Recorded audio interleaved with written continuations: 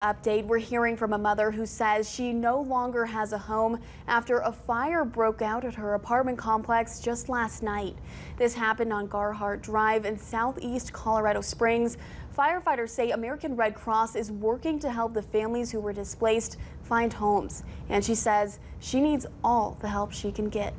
11 News reporter Aaron Vidito joins me now in studio. Aaron, you actually spoke with a woman who says she slept in her car with her 3-year-old daughter last night.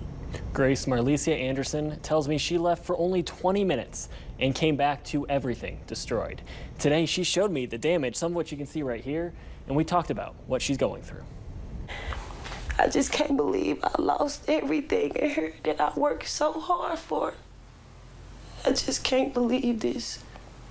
Marlicia Anderson says she was in an urgent care clinic and ran into firefighters on the way home. And then I turned on the street and they were turning at my apartment, and I just jumped out the car. I rushed in here.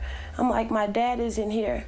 They're like, he's sitting right there. And I was devastated to see that my place was burned. She says she slept in her car, repeatedly calling the American Red Cross. Sunday morning, they got back to her, offering help. The Red Cross says they're still evaluating what she needs and provided some resources. In the meantime, Anderson says she's working to move forward for the sake of her 3-year-old daughter. And I'm walking around here, I'm crying. Anytime I'm by myself, I'm breaking down. And I know you don't supposed to question God, but I don't know what have I done to get this. But I just have to stay strong. I can't let my daughter see me fall. I can't let her see me crying. Now, the cause of that fire is still under investigation.